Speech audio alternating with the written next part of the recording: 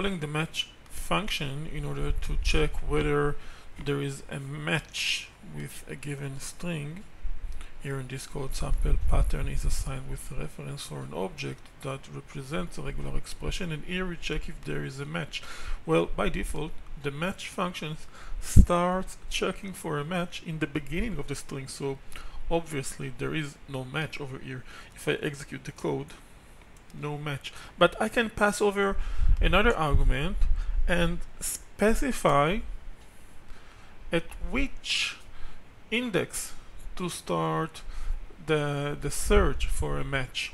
So I can specify like that: A is 0, 1, B is 1, C is 2, dash is 3. So I want the search to start at 4, and now we have a match.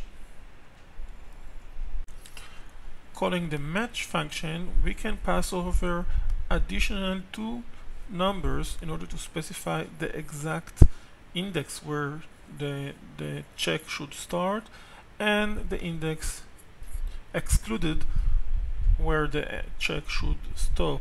Now if I pass 3 and 5, it means that I want the check to start over here at a cell that its index number is 3, and I want the check to span over the 4th character, but excluding this one.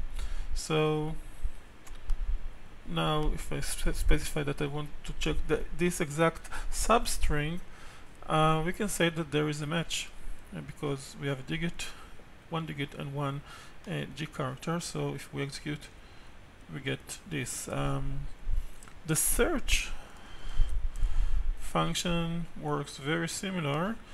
Over here I can just print the result and see what exactly did we get, and yes, as expected, one match that span over these indexes.